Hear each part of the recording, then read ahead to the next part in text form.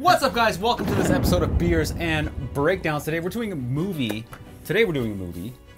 called Mile 22. Honestly, I could equate this movie to rounding up every Starbucks employee you've ever seen and giving them all the tactical gear on the planet and unlimited resources and telling them to go run operations. The tactics are awful.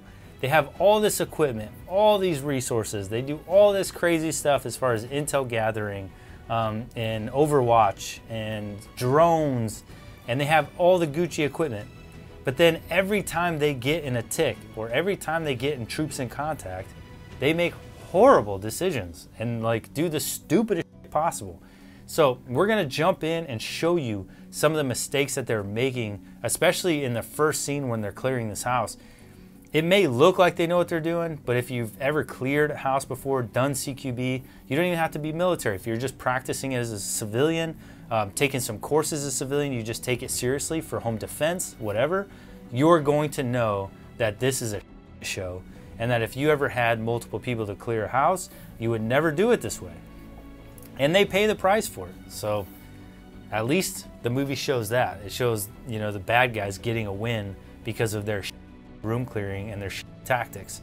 So let's jump into this initial scene and start pointing out all the plethora of flaws tactically that come with this movie. Drinking old fashioned, by the way. This is what I'm drinking. I'm drinking beer. I'm drinking man beer. As always, I've driven this point home since by the way, it's great to be back. I feel like we haven't done one in this set, me and you, for a long time. So it's, you know, I champion for Kurt being in these, and I'm sure you guys do too, because I have no experience tactically speaking. But sometimes we have no choice. It's how timing works. Here I am. But I am super happy to be back at this desk with the FNG Academy behind us, drinking man beer for the men out there. We got FML, all right? So I'm holding it down for all the alpha bros out there, okay? Is that an alpha bro beer? Yeah, it's alpha. Of course it is. Everything I drink is alpha. My life is Like alpha. toxic masculinity type alpha? Yeah, exactly. I resent that. Yeah, I mean, this beer should be called toxic masculinity. You're disgusting. That's what my beer can should be called.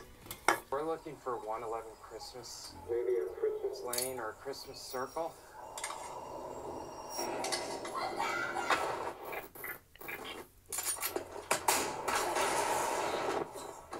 The phone! It's in the phone! Now! You, stop! Let's go. You, here. Hands on the wall. Checking the rear. That's hard to watch. Ah, that breach is so hard to watch. It's so frustrating. I have no idea what I'm watching, but to see his frustration is amazing. Oh, it pisses me off, dude. And I know it's like frustrating for you guys to watch me be on my tactical high horse. I'm not like this normally. I promise you guys I don't walk around talking about tactics. I never discuss tactics. I can honestly care less. But when I have to watch a movie for Beers and Breakdowns and I have to look at it tactically, that's my job, is to evaluate the tactics. And this first scene pisses me off so bad because there's so many mistakes. First of all, you're about to approach your target, right? You set up this ruse to where you're looking for somebody. Excuse me, hello, is someone in here? And then you have this like fake conversation and then you throw in a flashbang. Why wouldn't you just knock on the door as soon as they open the door, throw the flashbang? What's the point of the stupid conversation asking about where the person is? If you know you're going to flashbang it and kick open the door, all you need is that door to open.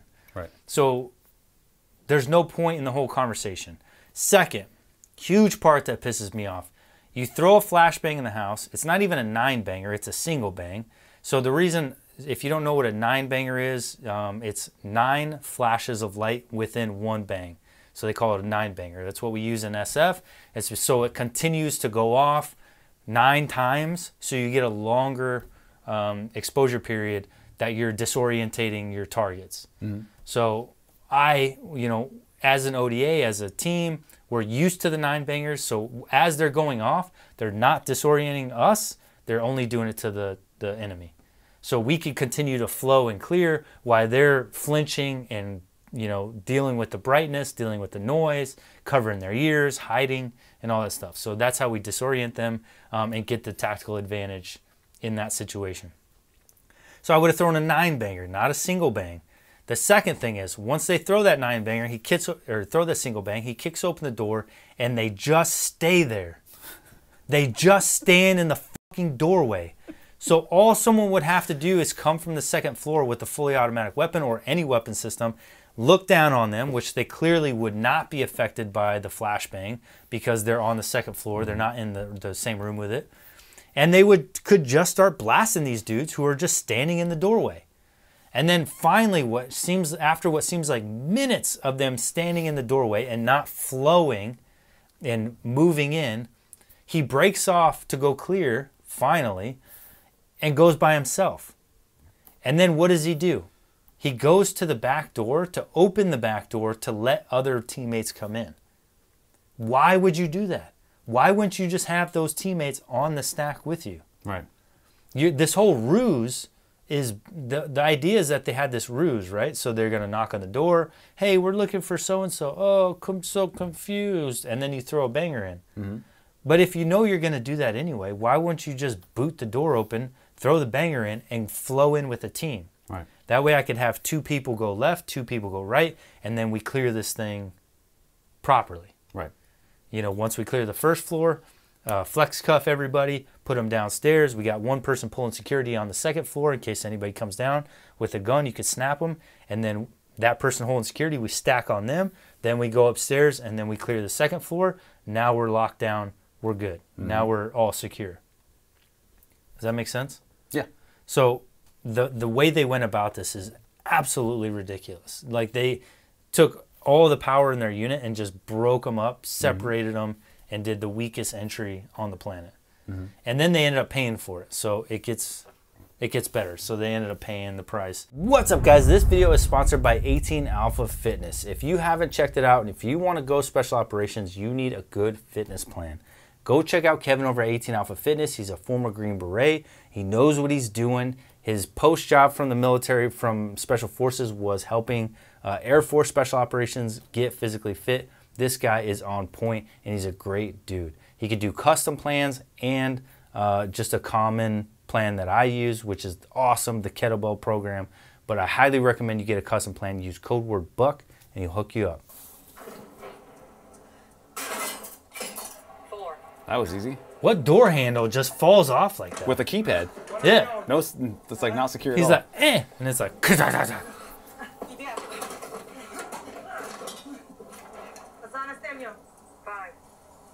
Clear. It's like, oh, give her a different language so she doesn't f up her lines. I'm sorry, that was rude. All right, pause. So here's another issue. So stupid. So they're relying on Overwatch intel to tell them how many targets are in the building. He said, I see 5. And so they clear until they find 5, and then they stop clearing. So if Overwatch was wrong, you're just going to let that guy float around? So if Overwatch is wrong, you keep clearing? First of all, we don't have Overwatch that could look into a building that has a roof on it and say how many people are inside of it. Okay. There's no Overwatch with X-ray vision that's like, I can see like 10 people in this structure. You know, like all that James Bond shit. Uh-huh. I've never seen that with all the. This isn't Call of Duty where you hover over with a drone and all of a sudden everyone's in triangles. Like, you can't see through a roof. You know, we could do that shit in Afghanistan because there's no roof. So you could see into the compound and be like, hey, you got 5 dudes in there. Roger that. I don't care how many guys, like let's say we're in Afghanistan and we have a bird overhead and he says there's 5 guys in that compound. Mm-hmm. I don't give a the number. We're clearing that compound as if we don't know the number. Right. So there could be 5, there could be 10. You're not going to base how you clear off your intel and how many people are in the room. So that guy wasn't done clearing and he was like, we already got 5. What are we doing? Mm. Like, okay, so what if there's 6, 7, 8 in that room, right, and that you didn't clear, and now they come out and start blasting you? It's just stupid. It's like, okay, well, we could finish doing our jobs and just clear the rest of the fucking upstairs and you'd be done. Doug, close it out. Okay, so we're going to go to 5 to 3. Roger that. Working on it now. 4 minutes 30. What was that? So pause it. So this dude does a door breach by himself. and then clears it by himself. Why? You have a whole team of people. Why can't one other person go up with you? So he places the door charge and then looks away from it. He hits the door charge and is staring at the floor looking away from it. So what if somebody's in there, he breaches, they come out shooting. He's hiding from the charge. That's why you would never do a door breach room entry by yourself. You would have the door charge and you would have a number 2 man at least holding security on the door. And then you would be like, 1, 2, 3, ready, ready, breach, whatever you say, breach the door. He keeps security on the whole time. Then you pop up, flow in. He would probably go in first, and then you would just pull up second. So you already have eyes on the door. I'm going to go ready, ready, breach. Boom. You're going to go. I'm going to stack up behind you. You, whatever corner you take, I take the opposite. Okay. And then we flow in and clear. But you have a whole team of people and think it's a good idea that one guy's like doing breaches and clears by himself. Like, in what universe is that like a good tactical decision? What's the origin of this team, by the way? Like, what is this organization that they're from? They're supposed to be this high-end CIA.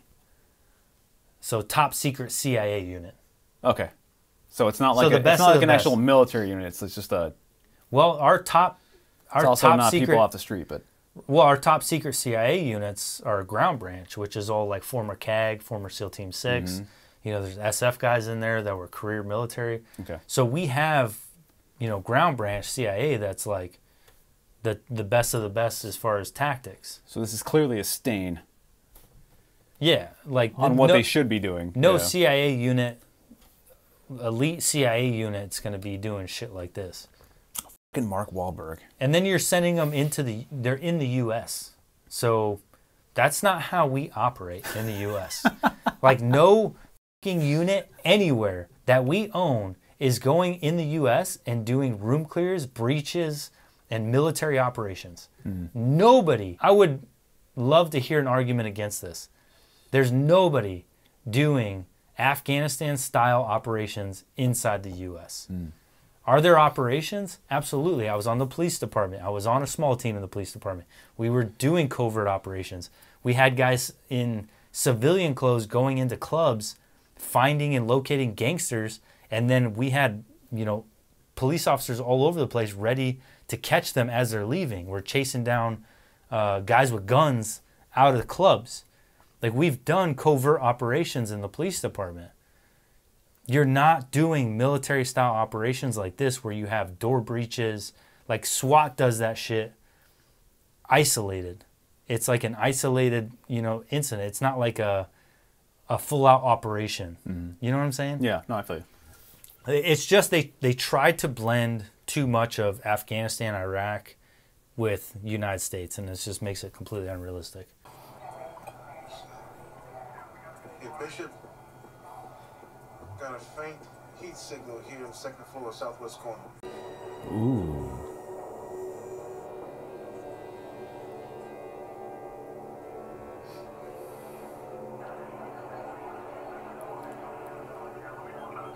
All right, pause.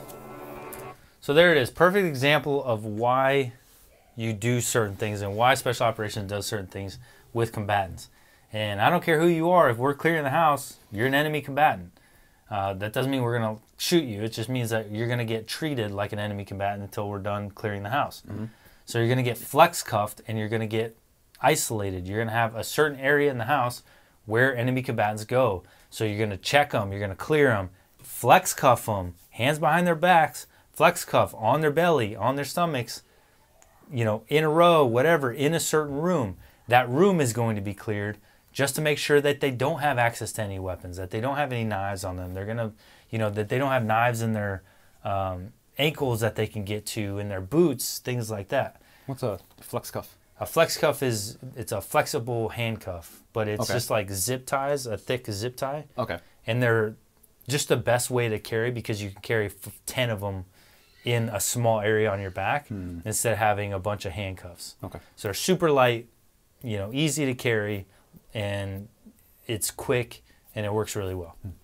So you would just flex cuff all your detainees. You may flex cuff and blindfold all your detainees, so that way they're not seeing what you're doing, seeing patterns of movement, seeing your face, seeing your tactics, SOPs. Because if you're going to let them live, all that stuff is intel for them. Mm-hmm. So you may flex cuff them, hoods, cover their heads. In Afghanistan, we had a couple guys walk up on base, trying to give us intel, and we flex cuffed them and put them in head covers so they didn't start, viewing our base and trying to take mental note of the base. Because that's an easy tactic for them. Is like, oh, I have information on Al-Qaeda. I have information on ISIS. And then they come into the base, you invite them in and be like, oh, you're our friends. Yeah, come tell us all your information. And then they just start scanning your base and saying, this is their tactics. This is what they did when I told them I had information. This is who I talked to. This is the name of the guy I talked to. This is what he looked like. This is where they took me. This is the difference between the SF guys camp and the regular Army camp. All that's intel. So as soon as they come on camp, if you don't know who they are, they need to be heads covered. You could do ear muffs on them. So you could put ear muffs and then cover their heads so they can't hear you guys talking. Mm-hmm. All that stuff needs to be taken into account. So when you're clearing the house like this, at the very least, you're going to flex cuff them and then do a thorough search of that room to make sure that there's no weapons underneath the desk. And that could be kicking everything over. It may look, rudimentary, like you're just breaking everything, but in actuality, you're searching under by kicking over a desk.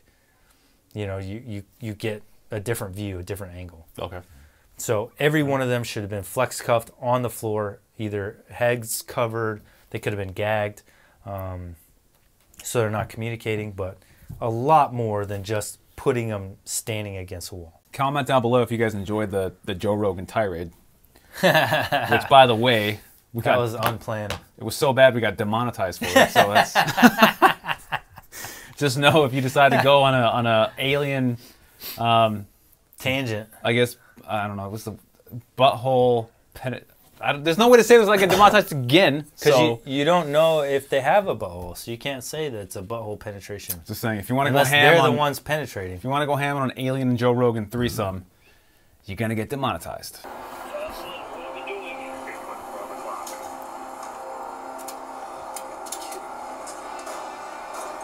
Go kill me.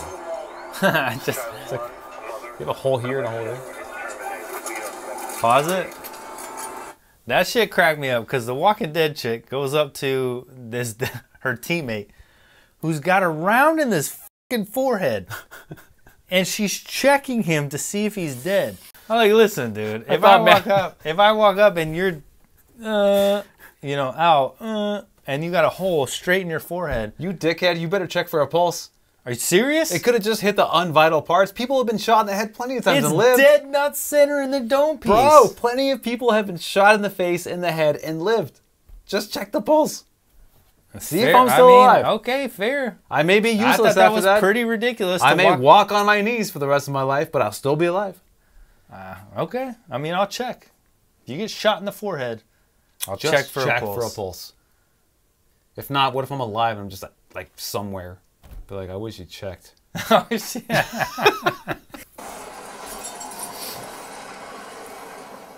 Why is this shirt so clean?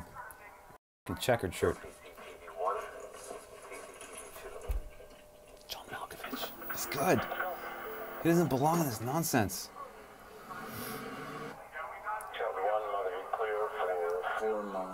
So this kills me when it comes to like movies, tactics, weapon selection. Weapon selection is everything. When you think about your weapon selection for an operation, you're gonna think about your infill, you're gonna think about the operation itself, and then you're gonna think about exfil. So we have multiple people. We have a team of people, minus the one that was shot in the head, who almost survived apparently. And now we're going to exfil. We're leaving this suburban house to go walk out front and get in our car and drive away. We want to be surreptitious, so that way, we could just slide and blend in, and then exfil is easily as possible without being identified by the neighbors, But instead, we have fucking Ronda Rousey wearing a drop leg holster, carrying an AR or whatever assault rifle she had. I forgot to pay attention. She had a full assault rifle slung, a drop leg holster, and is clearly like kitted out. You need to pick your weapon systems and your outfit based on your exfil plan. And then your exfil plan is to just walk out the front door and get in a civilian vehicle all nonchalant. You're going to try to be surreptitious about it. You need to pick something where you could easily hide your weapon system. Not walk out with a slung rifle and a drop leg holster with a pistol in it. What's surreptitious mean? Like, Because I think syrup. yeah, so like one pancakes? of the in training, one of the CRIF guys. So in our CRIF Combat Reaction Force, they went away, but it used to be like all direct action, CQB stuff. Sure. They were really good at what they did, but for surreptitious, he would say, "You guys need to enter surreptilicious." And I'm like, "What, dude?" And he's like, "So when you're trying to get in there, you need to be all surreptilicious about it, and you gotta come in sliding in like no one could tell. You know what I'm saying? So you gotta dress all like this so you can get on all surreptilicious." And I was like, "Is he fucking saying surreptilicious? I'm pretty sure he's surreptilicious." Does he mean That's fucking awesome. Does he mean surreptitious? So it's just like secretive, like. Since you first said surreptitious on the channel, I did think waffles. Yeah, see? I'm not gonna lie, so He's syrup delicious. Dude, Makes he sense. was roided the fuck out, just this massive jacked ass You thought I dude. just want more calories, bro. Bro, he was fucking huge, and he's just like cauliflower ears, just massive. He came to training one day, and he had a huge black eye swelled, and we're like, "What happened to the instructor?" He was like, we were at the bar last night, and he got in a fight with a couple dudes. He won. But he got in a fight with a couple dudes, and his fucking eye was just swollen shut. Due to the 9 ancestral tenets. Remind footage.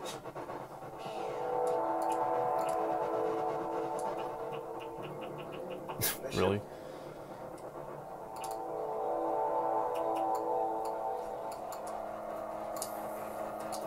So fuck the operation as it's happening. Let's just stop and re-examine footage. Yeah.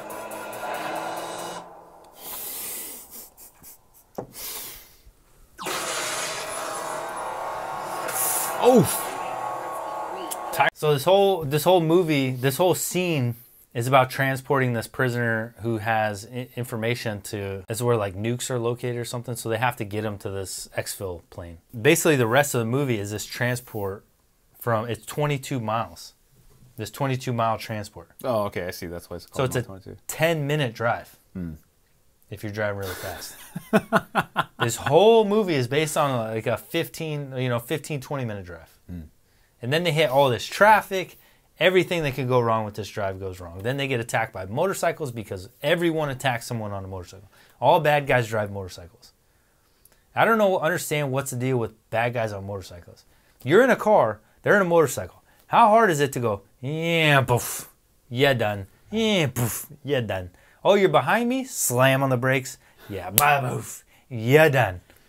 If you come after me, like let's say a whole group of motorcyclists are like, we're taking Buck out. I'm going to fuck up so many of those dudes. So quickly and so easily. Police officer story, no joke. So I'm driving my police car, and we have this issue in Denver with these guys, these fucking losers on these little pit bikes. User. So they have these little like pit bikes that they soup up, and then they mob around like a little 50s, yeah. mini motorcycle gang. They're so fucking annoying. But every weekend, they mob around Denver thinking they're hot shit. One time I'm driving my police car, and I get like 15 of them.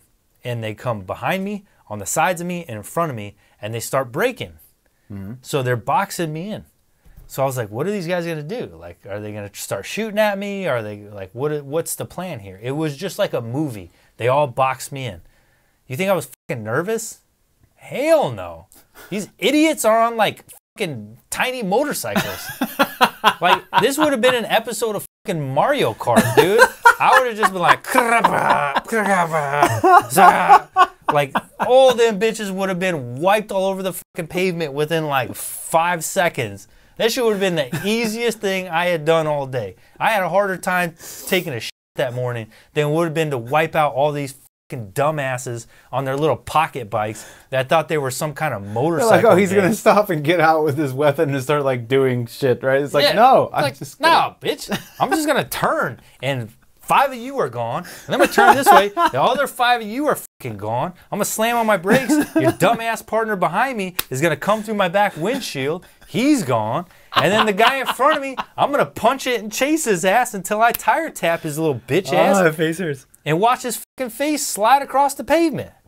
This was supposed to be threatening. It was like being ganged up on by a bunch of 4-year-olds. I was like, I'm gonna kick the fuck out of all you little kids. This shit was so stupid, bro. They thought they were being threatening. And I was like, my guy, I got this fucking close. I got this close to justifying it in my head that I was like being attacked. In danger? In Yeah. danger. And I was like, can I sell this? It's terrible, but it's true. It's true. I was sitting there thinking about it. I'm like, I'm getting boxed in by these guys who think they're cool, and they literally look like they're fucking like a monkey fucking a football on these tiny little motorcycles. Mm-hmm. And I'm like, if I could justify this, I'm about to take 5 or 6 of these bitches out and just wipe them across the pavement and laugh my ass off because my patrol car maybe will get a dent in it. Yeah. And these guys are fucking toast.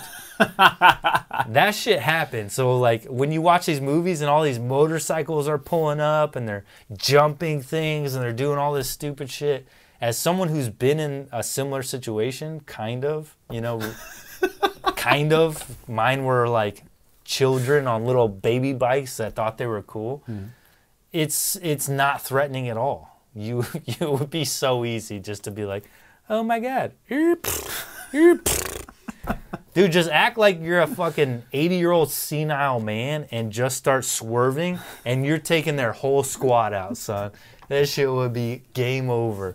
And if you really want to be a dick, just be like, I don't know what happened, and back up. Okay.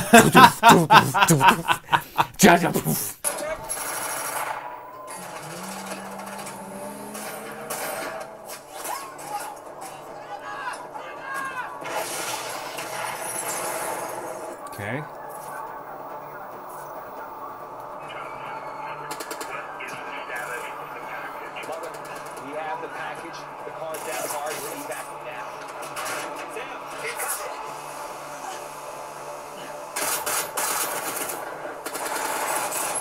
I don't understand if it's the director. I don't understand. Now we know it's not the actor because right. Here's Mark Wahlberg, who was in one of the best war movies ever made, fucking it up. So it's not the actor. I mean, it could. I mean, it's partly the actor, right? Because the actor can fuck it up. Sure. But it's not solely the actor. So what was so good about Lone Survivor with Mark Wahlberg, who crushed it? But you also and now this is like not good at all because he's acting like he's in a fucking paintball tournament. There's so many moving parts to these movies, you know what I mean? Like director, editor, cinematographer. Like editing's a big deal. Yeah. It's like it's essentially there's so many different points of a movie, so many different moving parts that it's hard to, I guess, compare it to something like Lone Survivor, which obviously had a star cast, had a star director, had a star editor, and like the way that they put it together was all cohesive, right? But when it's not, this is a good example of that. It's hard to... You lose all the realness of it, and like it becomes a game of what's that stuff that guys do for practice for Sims? It's with the pellets. Airsoft? Airsoft. Mm-hmm. And I'm not making fun of airsoft. I think it's a great training technique for people. You know, it's a chance to try out gear, use tactics, all that stuff. But with airsoft, there's going to be a lack of fear. And I would even argue that airsoft has far more fear involved in it than this does. This has zero fear. This is a movie set. But it can be done because, like I said, 13 Hours did a really good job at adding fear to it. I felt like they were in danger, but this is just not it. You want fear? Yeah, I hate this thing. That's why this team sucks. Like every single time that they get in any kind of contact, they lose. They clear the first house, they get their asses kicked. They leave the guy open. He shoots one of them. He kills one of them. She gets shot through the wall. Then they get another tick where all they have to do is drive 22 miles and they get their fucking asses whooped. It's literally like Starbucks employees that they collected and gave them all the fucking intel they could have and all the money, and this is what they came up with. It's like a learner's course. Yeah, the tactics are terrible, and they lose constantly. It's trying to show realism, but all you made it look like was that you're the worst team on the fucking planet. The minute anything happens, you guys get fucked.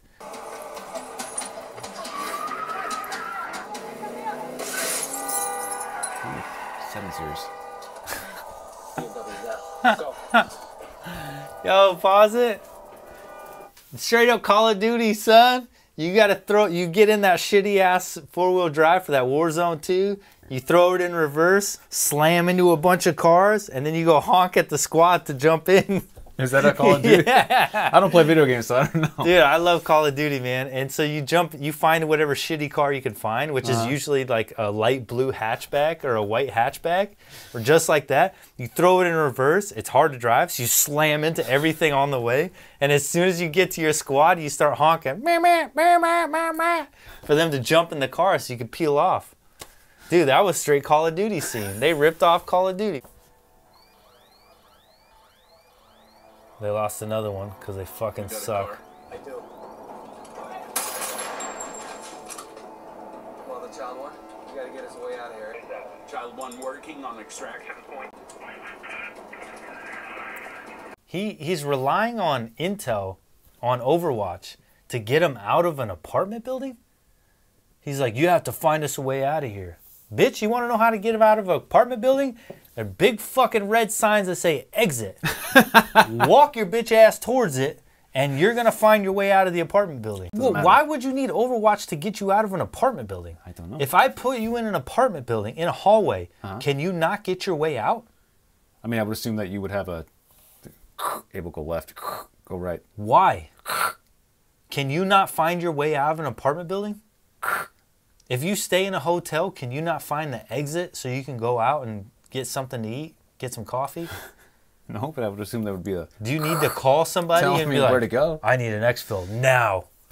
Roger that. But that's not... Find a sign that says exit. Walk towards it. But that's not cool guy stuff, Sean. Cool. Once you get to the sign that says exit, there'll be a door. Open that door. You should see sky. It's like the Matrix. When he's guiding him out of that office, right? He's like, go. Fucking civilians, man.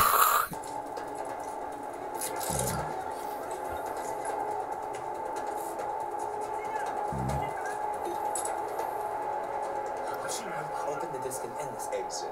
Option 2, we let her die. He's so intimidating. The order is to exit. Now. Let's go get her. Let's go get her. What is that? Let's go get her. You're going to take two giant, the world's biggest fucking grenades I've ever seen in my life. I was going to say, is it me, or are they not just dressing up grenades at this point to look like these huge chrome? Dude, like it was half chrome, massive. half anodized black. Like, yeah. It was like this big What ass... was on that grenade? It was like huge. And then she took a piece of duct tape this big. Like, were you running out of duct tape? Did you have to fucking...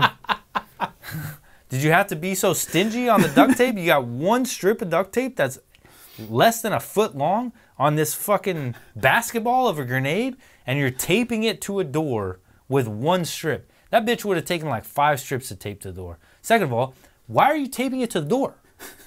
What kind of tactic is it to tape a grenade to the door and then tape a grenade to the wall as an exfil? What was the point? I got an idea. Just throwing this out there. It's a stupid idea. I know. I don't know shit about shit. I don't know what I'm talking about. This is really stupid, but I'm just going to throw it out there. You walk up to that door, instead of taping a grenade to it and then having to hide behind a mattress, which I don't know if you guys know this, but mattresses don't stop shrapnel. So you still would have schwacked that little kid that you're next to, and you would have been fucking breathing out holes in your lungs because you have 2 grenades going off right next to you and you have one little mattress in front of you. Good luck with that. Second of all, try this. You walk up to the door.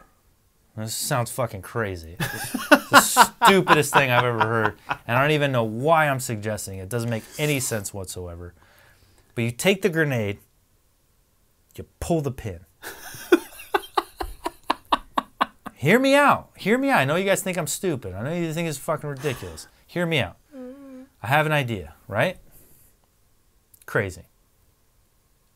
Open the door. Throw the grenade. Close the door. See what happens. Just a thought. Instead, we're going to pretend like we're fucking MacGyver and tape a grenade to the door and then pull the pin, which Murphy's Law would have caused that grenade to fall. And then because it's round, because it's wrapped in some kind of aluminum, which probably would have created more shrapnel, most likely would have rolled towards you, giving you a real bad situation. And then you have one taped to the wall with one fucking piece of duct tape. What the fuck? Like, none of that made sense. And then, like, somehow you're just going to sit between the... Anyway. He's not a double agent. Hang on. He's a triple agent. Yeah, boy. I love that. Ready? Brrr. We've talked about that noise before. By the way, the red on her eye makes no sense in terms of an injury. You know what's crazy is that, first of all, the fact that he said he's not a double agent. Music. He's a triple agent. You don't need to say he's a triple agent. When you said he's not a double agent, we fucking got it. We're not stupid. Like, you've been double crossed. We got it. Him saying he's not a double agent, cool, love it. Totally dope. Should have ended with that. The minute he's like, pause, dramatic effect, he's a triple agent. You just crossed over into straight up corny as fuck. And made, was it John Malkovich? Yeah. Made him sound like a total dumbass. You fucked him. You fucked him on that. You fucked him. When they go in at the end, and it's a quick scene, they flow in and it's headshots and it's just snapping everybody. It's like a 3-second scene. That's the most accurate killing or CQB scene in the entire fucking movie. They went in as a team. They dug their corners, at least from what you could see from the few seconds. They flow in. They start taking shots. Everyone's shooting at the same time. And within seconds, everyone in the room is dead. So it just goes to show. And then, of course, they make it 3 seconds. It's like gone, there and gone. Yeah. It's the most accurate scene in the movie.